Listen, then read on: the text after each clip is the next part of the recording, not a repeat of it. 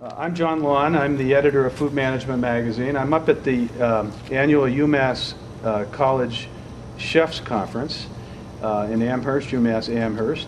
And I'm here with one of the instructors today who's been doing workshop demonstrations all afternoon with some of the chefs up here. This is Neela Paniz.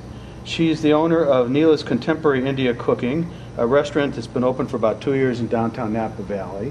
And before that, she was the owner of the Bombay Cafe in Los Angeles. She's always specialized in Indian cuisine. She had some wonderful demonstrations today.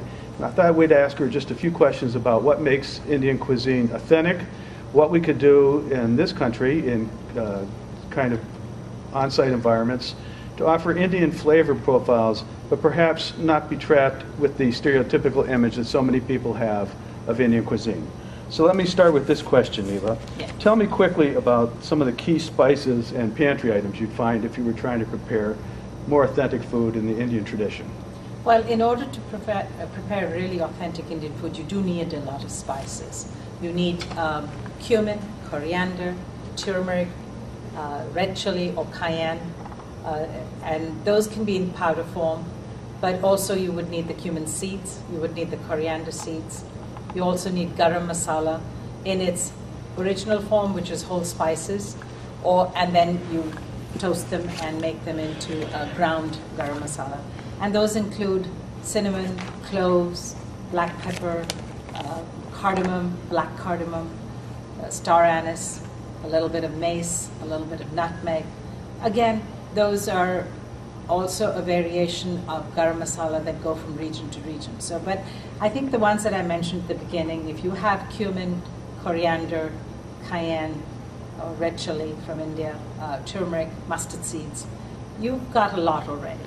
I think a lot of people think cumin is a Mexican spice, don't they? I mean, yes, because they do actually have it in Mexico. In fact, if you go to a market and you buy cumin, it's coming in from Mexico.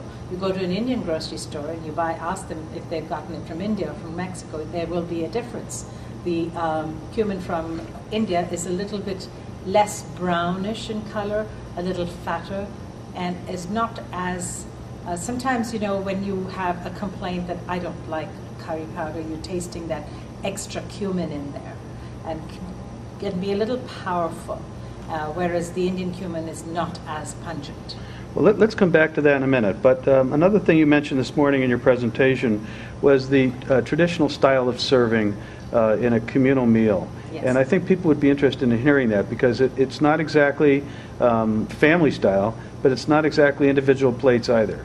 Yeah, in India we eat on a round, large plate, almost like a charger, called a thali. And it could, probably in the days gone by, it was probably made of stone. Later it became copper or brass. And today it's obviously made with stainless steel, much more sanitary, easier to keep clean. And then they have little bowls that are called katoris. So every aspect of your meal is served in those little bowls.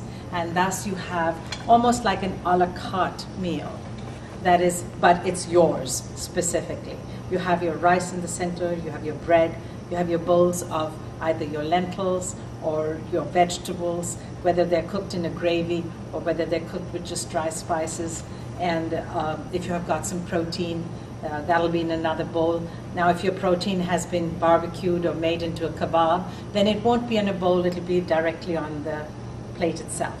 Any of your yogurt relishes, raitas, any of your chutneys, any of your pickles, they're all on this plate. So you have the option of using your rice and your bread as the vehicle for that individual taste of either the vegetable or the meat or the lentil to enjoy it with. So it becomes like the spoon.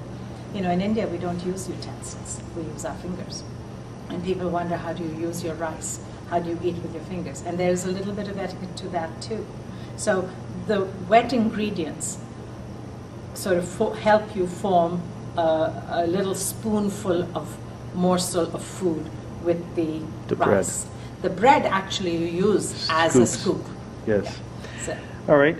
Now, another comment you made was that people misunderstand Indian cuisine because they imagine that Indian cuisine is curry and rice, and they've had such poor experiences a lot of times with curry and rice because it was poorly prepared or some other reason that they really are a little leery of trying Indian cuisine. You mentioned it was one of the more slowly on the uptake in this country as we've become interested in global cuisines. Indian hasn't been adapted quite as fast as some of the others. To speak about this curry and rice issue, will you? Well, I think first of all we have to define what is an Indian curry. And I think the problem is that most people, when they think of curry, they're thinking of that jar of that yellow powder that says curry powder on it. And so immediately their reaction is negative. The problem with that jar is, first of all, they think it's a spice, but it's really not. It's a blend of spices. But an actual curry is more of a stew. So you've created a spice base with aromatics such as onions, tomatoes, ginger, green chili, garlic, yogurt, cream, whatever, depending on the region. And then you've used your whole spices and or your ground spices, and you've come up with this lovely sort of paste, which then becomes the sauce base. And we don't use stock, we use water to either thin it out, or we let the meat cook in that and exude its own liquid and create its own stock or its own stew. And so I think people come in with this vision of, I'm getting something out of that yellow jar, and that's going to resemble that curried chicken salad. And so the misunderstanding of that exists. And of course then those who've tried it in a lot of restaurants where they go out and buy a pre-mix curry and don't do it the authentic way, it leaves a little bitter taste in your mouth. And I can understand them not wanting to eat it, but I think they need to try other Indian food. Well, you mentioned working with students who came to this country from India, and how they had mentioned to you that the curries and the other Indian foods they had just didn't seem to be authentic. Exactly. What would you do if you were trying to be more authentic?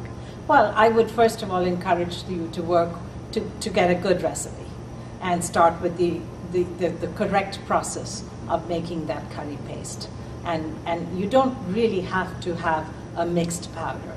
Good, you start with your browning of your onions, your ginger, your garlic, or your aromatics, and adding the ground spices that you have to the degree that they're supposed to be added, and then adding the meat to it.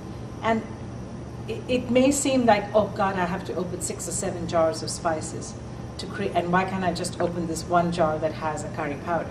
But it's important that the proportions be accurate, and they're not in a curry powder. You also said that people's curry spice profile would change by region, and I imagine as the dishes are regional in nature, yes, that's part of the reason no standard curry flavor is going to work, right? Every household will have a different way of making a curry. Of course, there are some basic rules to, say, a Punjabi curry from the northwest, or a Rajasthani curry from the little bits further south of it, and the further south you go down to the peninsula of India, you get into a lot more coconut. You go to the east towards Bengal, you get a lot of Nigella. Some will use less garlic, some will use less green chili, some will use less ginger and enhance the other spices. But even though the countrywide, the spices are the same, the combination of the spice changes, which then alters the flavor of the curry. One last question. In your demonstration, you said, so we're not going to make a curry today, but we're going to take the flavor profile of India and make a simple dish that's not too complicated to do, and it's a good one to show, to illustrate the basics of Indian cooking. Now, one of the ones you had was... Well, I demonstrated a Bengan deva. Bengan is eggplant, and deva is the sauce that I have for it. This actually is a recipe that I came up with loosely based on another recipe from India, which is a yogurt and eggplant relish. And I used whole spices and curry leaves. Now they're spelled different, it's K-A-R-I, and they're widely available at almost every Indian grocery store, and today with mail order you can get anything shipped to you. They have a wonderful flavor, very verdant, very aromatic flavor, and I used 5 spices. And I used fenugreek for a little bitter, I used fennel for sweetness, I used nigella for almost that camphor sweetness, I used cumin for that earthy flavor, and coriander, again a little bit earthy but a little sweeter than the cumin. And I just used these 5 spices, and I released the aroma of those in some hot oil instead of using the powdered form. And this flavored the tomato, which I then used as the spread over grilled eggplant, and then further topped it with a ginger and garlic infused yogurt. Well, we all tried it. It was delicious. Thank you. Thank you. Thanks so much for your time. My pleasure.